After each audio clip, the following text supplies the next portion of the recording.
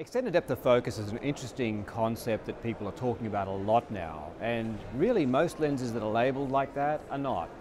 The only true EDOF lens is the small aperture lens, the IC8. But in common usage, what most people mean when they talk about extended depth of focus is a lens that gives good distance vision and functional near vision, but minimising unwanted visual phenomena, as distinct from a full multifocal lens that gives good distance and good near, but often has some unwanted visual phenomena associated with it.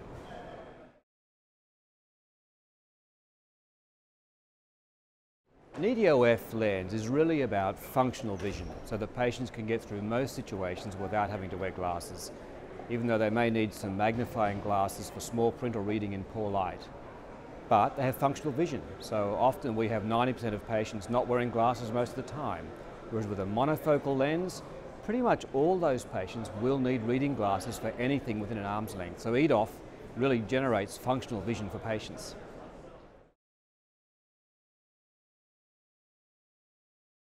This new concept of capsule fixation answers a few of the questions or problems that we have with existing IOL technologies.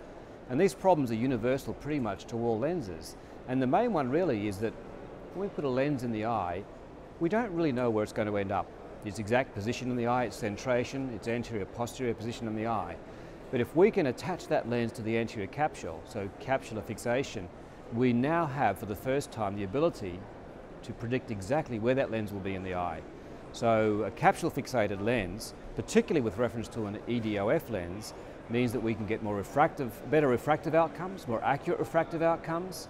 We can minimise, if not eliminate, decentration, and we can pretty much eliminate negative dysphotopsia.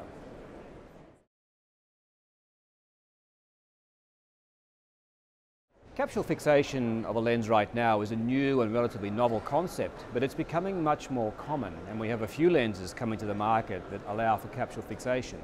We've done a trial now, we've got 50 patients enrolled with our EDOF capsule fixated lens, and the results are quite spectacular. But as we go ahead, it'll be interesting to see how this is applied in clinical practice. You can imagine this could well become the standard way to implant an intraocular lens for the benefits we've described of more predictable refractive outcomes, the elimination of negative dysphotopsia, and far more accurate centration of the lens. Because apart from anything else, that opens up opportunities for the clever optical engineers to design far more complex lenses, because they no longer have to account for potential decentration.